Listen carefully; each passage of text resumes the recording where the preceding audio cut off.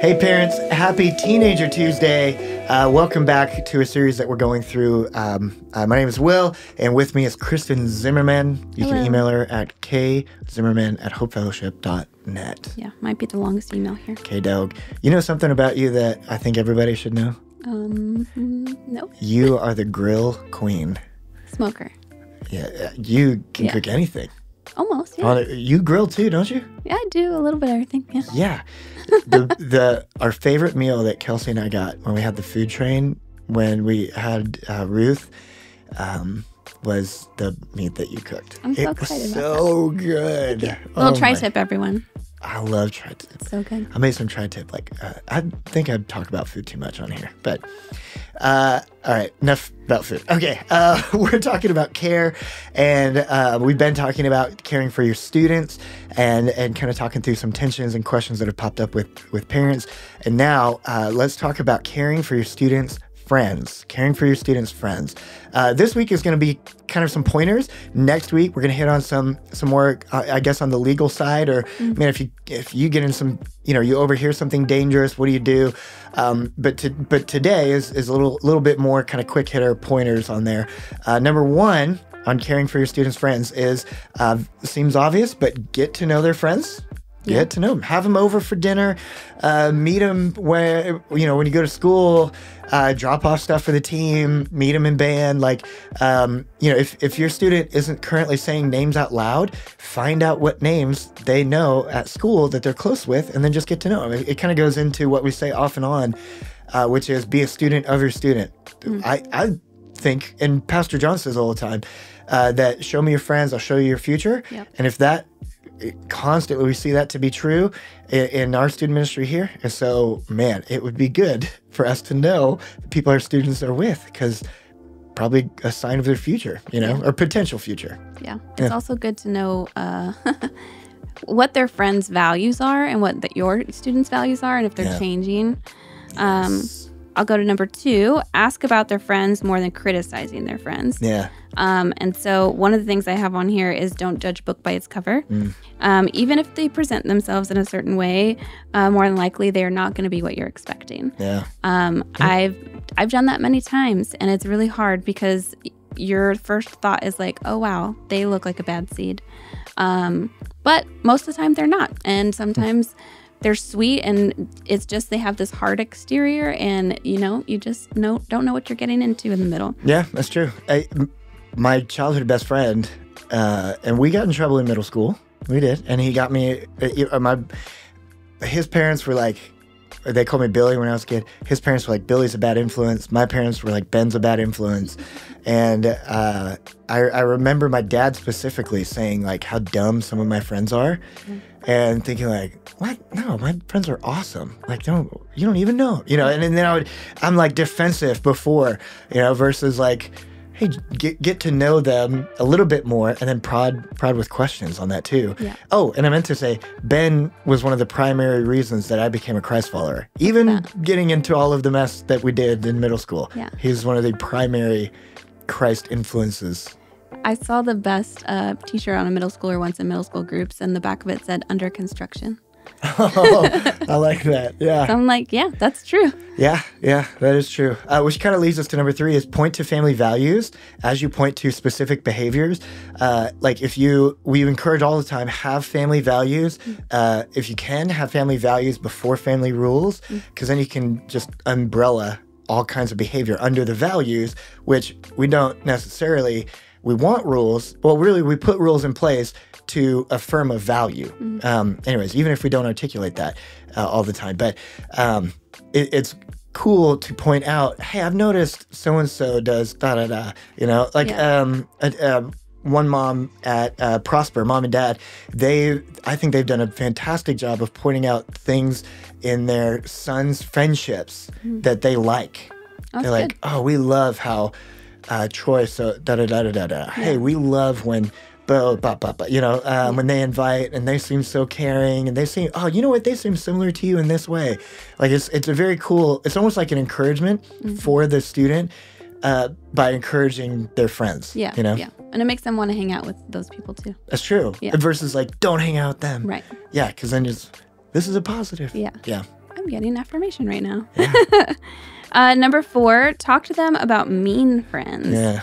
Help them see when they are being devalued. And so one of the questions I have that goes with this is, are your friends making you doubt your worth? And so like as soon as you get home and you have to look in the mirror and you're saying like, oh, well, so-and-so said that my hair didn't look good or my outfit didn't look good. Like you're already kind of in that. So your friends are being mean. They're not uplifting you. Friends should be uplifting. And so then as a parent, reminding them what God says about them and then back that up with scripture. Yeah. Yeah. And this is guys and girls. Yeah, for sure. I'm a guy, so I can, it seems like guys joke about it more and mean it less. And then sometimes it seems like girls mean it more, but then joke about it. Yeah, girls, they always mean it, even if they're joking. Oh. And yeah, it's kind of sad, actually. Girls are mean. They're brutal, especially when they're younger. Yeah. And guys, I will say something about guys and like feeling their worth and stuff. We've actually had a lot of students that have come up with body image issues that are males, which you don't really hear about a lot. And so a lot of times it's when they're too skinny. Yeah. Yeah. Yeah, that's true. Yeah. More than like I weigh too much. It tends to be, from my experience anyways. Yeah. I've talked with more guys who are like, I'm not big enough. Like, you can't play muscle, sports whatever. or Right. yeah. Yeah. And that's a big thing of like, I think you have this persona. It's like the same way like guys don't talk about their feelings. It's the same kind of situation. Yeah, we do. We say good. Well, me too. Me too. Yeah. How you doing? Good. Good. Yeah. Number 5, point out where your friends, point out when a friend changes their behavior.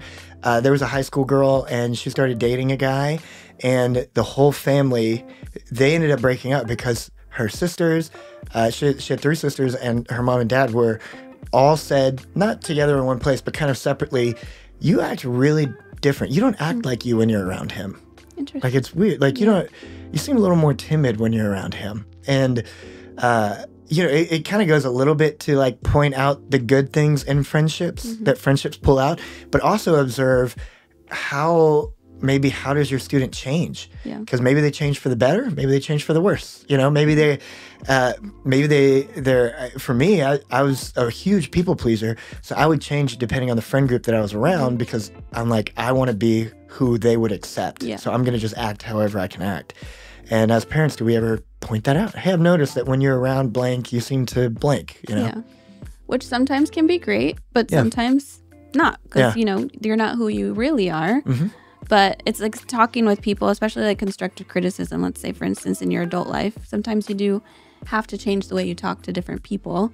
But that doesn't mean you have to change who you are. Yeah. So it's true. Number 6, speak life, encourage their friends too. So this is something I think is super important, asking about their family life. Sometimes you'd be surprised to find out that they come from a really broken home. They might have a mom or dad, but they don't have a relationship with their mom and dad. Yeah. Their parents work a lot. They don't have some kids have to go home and eat mac and cheese for dinner because their parents just don't do anything with them. Yeah. You might be the only mom or dad figure in their, so when they come to your house, they're actually like looking for that kind of relationship. And the other thing is you might be the only religious person they know. Yeah. And so like seeing, like leading by example and like being that in your house and with your values and stuff like that, that might be the only time that they see that. So. Yeah. Yes, that's true and so good. I remember there's a family, the Hineses, who we're still super connected with them. Actually, they from Waco, we knew them in high school in Waco, and now they live 1.5 miles from us. Oh, wow. Robin Hines, she looks after our daughter when we go on dates and stuff because she's so close. Yeah. Well, and Mark too. Just Robin hogs Ruth and holds her all the time. But I remember going to their house when I really became friends with their oldest daughter and son. Son's one of my best friends still. And I remember thinking like, man, I would love to have a family like this. Because they had such a healthy dynamic. And then I remember asking Mark about like, hey, and I remember Mark like complimenting me on, man, I just know you work really, really hard. And I was like, I do. Thank you. Just pointing it out. Like, yeah, they're friends absolutely encourage our kids. Yeah. It might mean in the moment, maybe it might mean more for their friends to have encouragement from you as a parent. Yeah, that's good. Yeah. Number 7, last thing for today is get to know their friends, or get to know their parents. Get to know the friends, your students, friends, parents. Did I say that right? Yep. Yeah, okay. Students, friends, you kind of mentioned that a little bit in one of the previous episodes. With that, right? You're like, send me their number. Yes. And their address. And their address. Yeah. Yeah, because, if you know the teenager, sometimes getting to know their parents helps you realize, have one of those moments about the friend who is like best friend to your teenager or something like that. Yeah. There's actually been times that I've seen them like in grocery stores or something because I haven't met them. Like Bella's brought stuff. Bella, my daughter, has brought people home from school. Like, hey, can my friend come home from school with me? I'm like, sure. This is when she was in school. And some girl would just come over and I'm like, does your mom know you're here? And she's like, yeah. And so I was like, can I call her? And so I'd like talk and she's like, yeah, it's fine. Because we live like less than half a mile from school. And we'd be in the grocery store and we'd be walking down and she's like, oh my gosh, there's so-and-so. And then I'd see the mom and then like the mom's like, oh my gosh, thank you so much for having me in your home. And like, you just never know who they are until you meet them. And so anyways, it's pretty cool meeting other parents. Parents are cool, guys. They're awesome. Yeah. That's all for today. Always remember, you can do this. You're not alone. God is with you, and so are we. Make sure that you tune in next week for some very interesting questions and scenarios that you'll want to hear about. We'll see you.